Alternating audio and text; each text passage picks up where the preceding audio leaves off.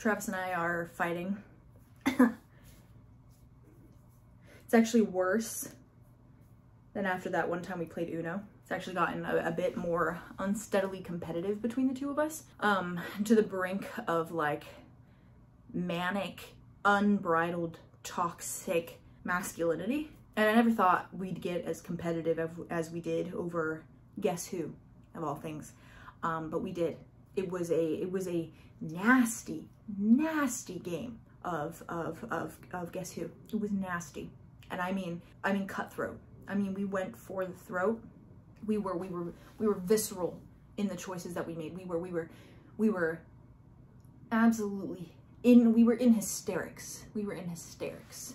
In fact, I don't think either of us is going to recover, but thankfully we live together, so we kind of have to get used to the competitivity, and we got to get used to like meandering around the house around one another, because we've committed. We're committed to one another. We're committed. We have committed. So a little bit of friendly competition, not so friendly. That's just how it's gonna have to be, because that's just how it is. I have found it in my heart to forgive him. Whether or not he forgives me is up to him, to be the bigger person. I'm still waiting. Still waiting. We shall see.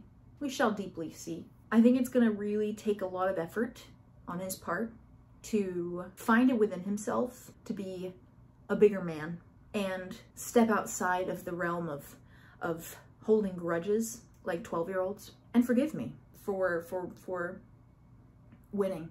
For winning so triumphantly to the point of sheer...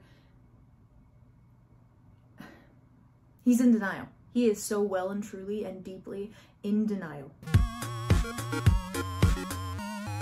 Shut up and sit down.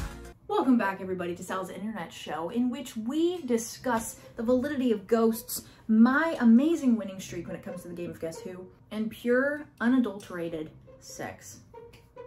We haven't done that yet, but we will get to it. And the deep, dark depths and chemical activity of ectoplasm and its many benefits. Seriously, they should be looking into it for the freaking medical field, because it is immaculate. I mean, medicinal value, lubricant. As you know, there's something we always do on the show, which involves beating up and abusing furniture, in which we're gonna do this time around. All right, this time we're gonna do it to this goddamn fucking table, because you know what? No, it doesn't deserve it, actually. I can't do it to you. You don't make a very satisfying noise. All right, closet it is, okay? We believe in ghosts on the show. If you don't, get the fuck out.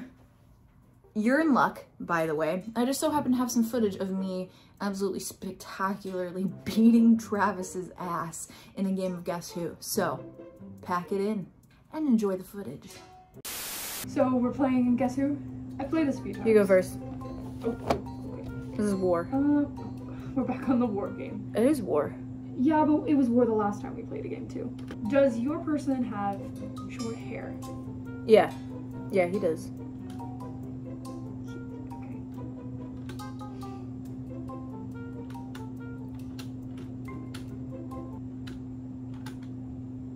Why are you putting so many down? Okay, does your person look like they'd go to the bathroom, take a massive shit, and then not tell anyone, and so the next person that walks in there is just like bamboozled out of their goddamn mind?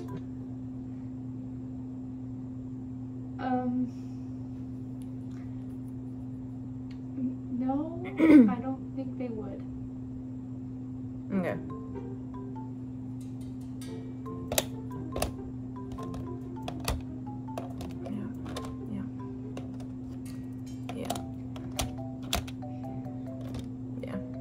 Okay. Does your person have a hat on? No. No. No, not a hat. Not a hat. Does your person, if they were writing their dating profile, would they be cliche and write, "I like long walks on the beach"? Yeah, I could imagine this person saying that. Okay. I hope. Oh shit, no, we're wrong way. Okay. Okay. Is this person wearing glasses? Yeah. They are? Yeah, he is. Okay. He is. Is your person Sophia, Liz, Emma, Rachel, or Katie? No. Damn. That's all I have up on my board. That's okay. I'll keep asking. It's none of them. So, why don't you ask a more specific question? Hair color, eye color. Okay. Their eyebrows look like they could just like come up to life and walk off of their face. Like, do their eyebrows have personality and character? I don't really know what that means, but sure. Do they have character? They're making an expression. Okay. Okay.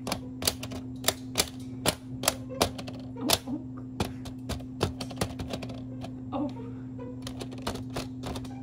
Yeah, I got it. Does your person look older or younger? He looks younger. It kind of looks like a Chad. Is it Ben? No. Oh. Well, that's all I have left, so I must have missed something. Yeah. Let's play again, since I clearly was wrong.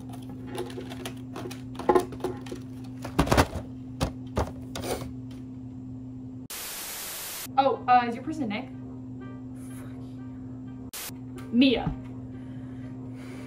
Yeah. Olivia?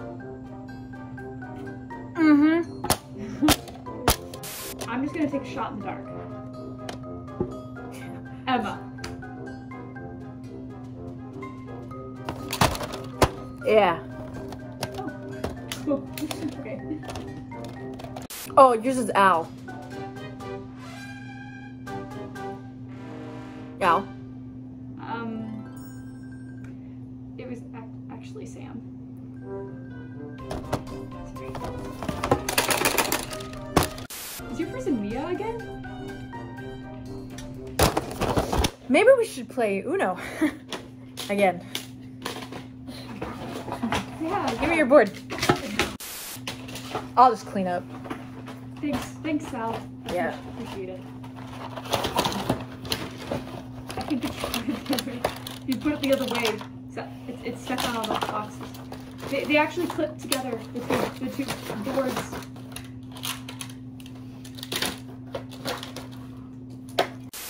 Do you want me to do it? I can. Do you think he's gonna get over it? I don't know.